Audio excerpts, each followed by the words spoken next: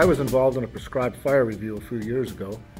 We spent a lot of money and a lot of time and got a document out of it that didn't say much. The whole process that we went through was extremely impersonal.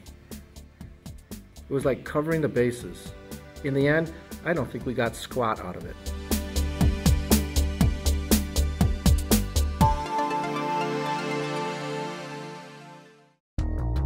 In 2011, Rocky Mountain Research Station, with funding from the Joint Fire Science Program, talked with over 60 prescribed fire specialists about how they best learned from prescribed fire operations. Research investigators were particularly interested to study the learning that occurred when fire managers used escaped prescribed fire reviews. They were curious about the review documents themselves and in the processes that created them. They wondered how information contained in the reviews was shared locally and with other units.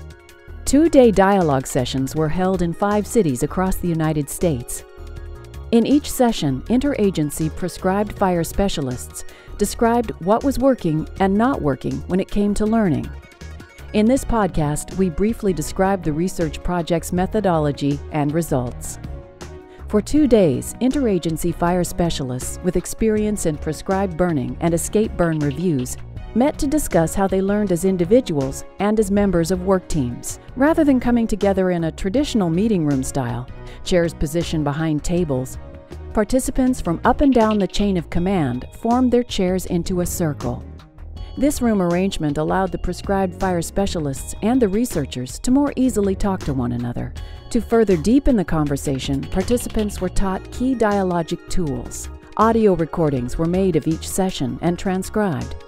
The typed transcripts were analyzed using social science computer software. In reviewing the research results, it was immediately evident that while many productive practices exist, much work remained to be done to improve organizational learning in prescribed fire operations. Over 100 discrete themes were identified.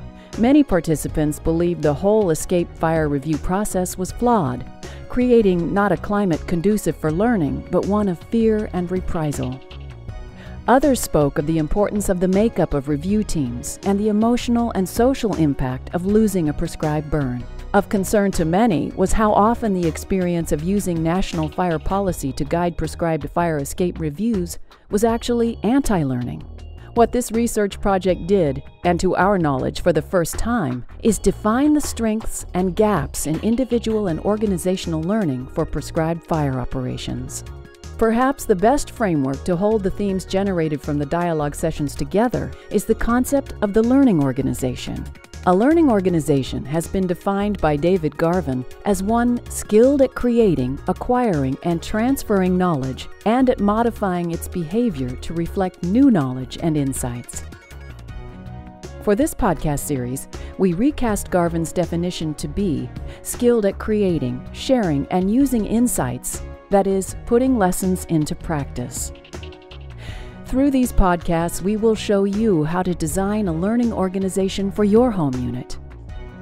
A learning organization is dependent upon a leader whose intentions as to learning are clear, and who works hard to create a robust learning culture, and who ensures that insights are integrated into practice. Since talk is so important to learning, we will show you steps to improve the quality of your conversations and share some exceptional learning activities we heard during the workshops. The series ends with a description of specific procedures line officers can take to improve learning on their units. Obviously, we can only skim the surface of the scores of themes identified, so each podcast ends with a section called Other Resources, which will guide you to more detailed information. More information can be found at the Rocky Mountain Research Station's Human Factors and Risk Management homepage, including lead investigator Ann Black's detailed discussion of research methods and results.